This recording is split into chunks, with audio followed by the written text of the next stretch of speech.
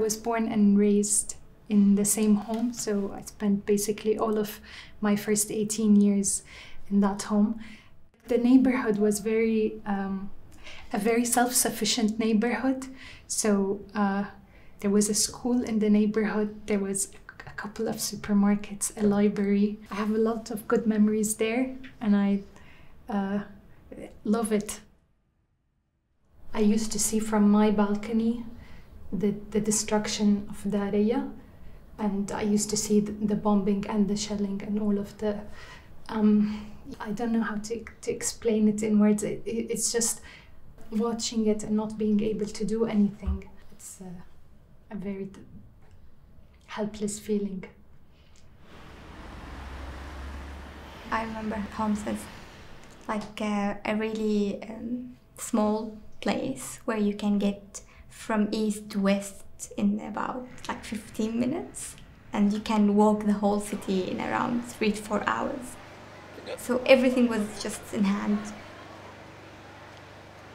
I know every corner of my city, so I feel angry that I don't recognize it anymore.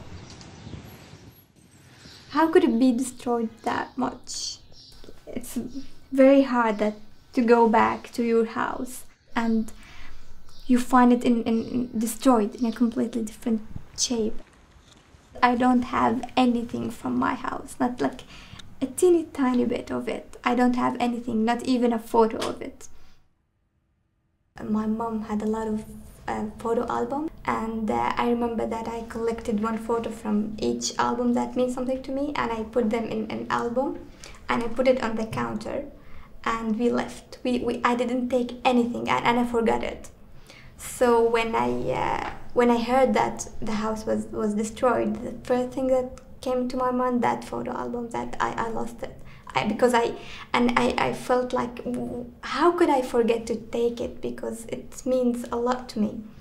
And the thing is that we don't have any photo of the house before the destruction. Any photo, not even for us. So the only memory of the house is in our heads and our minds. If we think about our experience of the built environment is how we orient our understanding of the space in which we live. We think about that in terms of particular buildings for particular things. And so our life becomes a kind of complicated network of rhythms and spaces defined by the urban environment. And in that sense, when the urban environment is destroyed, our understanding of what the city is changes, our experience of it changes, and our memory of it, our memory of what it was, goes on, but is changed by those points of reference no longer being there. So I think one of the first things is that for people who want to return, the question about how you reconstruct that experience is always uppermost and significant. I think the second thing is that the destruction becomes invested with questions about violence, particularly about what has been lost. And what's lost is not just the markers of a particular spatial experience, but I think also what's lost is a sense of identity, the way in which the person that you were or the group that you were, and that's violently lost. And so the question about remembering that identity then becomes uppermost in people's minds. I think I don't have memories for something before war.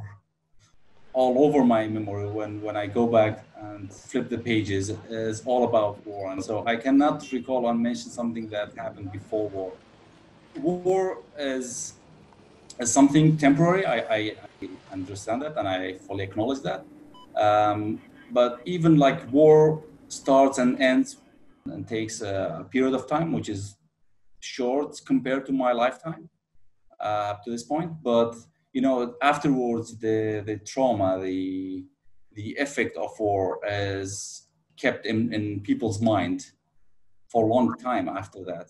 There is no period of time where I say, we forgot about wars, we forgot about any conflict and any kind of peaceful era, let's say. I was born in the 80s, and then early 90s, we had the the Gulf War, and after that was the economic blockade, and after that the second Gulf War in 2003, and then the Civil War, and then ISIS came in. So yeah, I grew with all these kind of conflicts, and that is my memory. I mean, I grew up with that. So I can always hear people talking about stuff from the 90s, from the 80s, from the Civil War, from the Gulf Wars, from the Ice War. So it's all over the place. Like, this is, as I said, something I grew up with. I cannot say that I was very different or very frustrating back then. My 80-year-old grandma, she's an 80 years old woman, and she said, I don't want to see or like witness a peaceful era. I just want to hear about it. So yeah, that's something that is long before I came to this life. But yeah, it's still continuous, and it might be there for the lifetime after me, like after I'm gone. The role of memory in conflict and in the aftermath of conflict is important. After a conflict, there's memories of what it was like before the conflict become particularly treasured, especially when the conflict destroys photographs. Any kind of material remains of that families, that individuals, that community is past. If that's destroyed by war, then all that's left is memory, right? So then memory becomes this kind of what links that person, that individual, that community to their past, if everything else has been destroyed. So I think that's why memory becomes this fundamental issue. The thing with that, though, is that memory is flexible. It expands, it shrinks, it grows, it changes. It's not an anchor. It's not a stable anchor that always stays the same, that we can always come back to. It's constantly shifting and changing because it's partly of how we interpret our past, right? What we decide is significant or not to it. So we're constantly interpreting, reinterpreting also those very same memories. We've seen in the case of Syria, where, particularly in the diaspora, there have been many efforts to preserve the memories of what certain places were like. For instance, with the preservation efforts that have, and memory efforts, if you like, that have gone on with the Syrian community that don't just touch on buildings, but they relate these buildings to the communities that were living there, the musics, the texts, the memories. A place like Beirut in Lebanon, for instance. This is a space where people can come together and talk about the war, and they use the transformation of the building, and they use the materiality and the transformation of this very elaborate house as a talking point to talk about those memories and how the neighborhood has changed and the vast transformation of the urban context that the war produced and the need to undo that. So this is also memory as this active process of thinking about how, you know, highlighting the ways in which the built environment was transformed during the conflict, but also looking at how the built environment created divides and the need to undo those divides. And so in that sense, there is a design process to the way in which communities come together and de-escalate conflict and part of sustaining peace that we should be and are often not more attentive to. Walter Benjamin once said that memory is always narrated by the winners of the history, and in case of Warsaw it's definitely very clear that memory is always immensely political, that there's no such thing as objective memory of the city. And especially in the case of such major traumas like complete destruction of the city and reconstruction, we can see that the conflict about memory and whose memory is more important, it never ended. So throughout the process of reconstruction, there's been a lot of discussion of how much memory to build into the new Warsaw and how much commemoration of the trauma can we include in projects that are actually forward-looking. And I think one of the most interesting examples of this type of combinations of two functions, of memory and of future, is the former Jewish district in Warsaw, Muranów. And the initial idea of the architect was to create a housing district that at the same time was monument. So this pile of rubble was used in a way as a plinth, and the whole district is elevated. It stands on this plinth like a monument. And at the same time, the walls of the buildings are also made of rubble mixed with concrete. So you have the actual remnants of the old city mixed in concrete and put into the walls of the housing that people are living these days. So in a way, they're living in the rubbles. When Old Homes was opened and people were going back to see their houses, I remember there was this very old lady who was grabbing this stuff that doesn't mean anything to anyone, but maybe for her it was her plate, her small pot that she used to cook in. She can't use it anymore, but maybe this is the only thing that she found there. Maybe she wants it because she used to cook in it for her family. I think these objects matter to people because they remind them of something valuable, which was people or other memories maybe.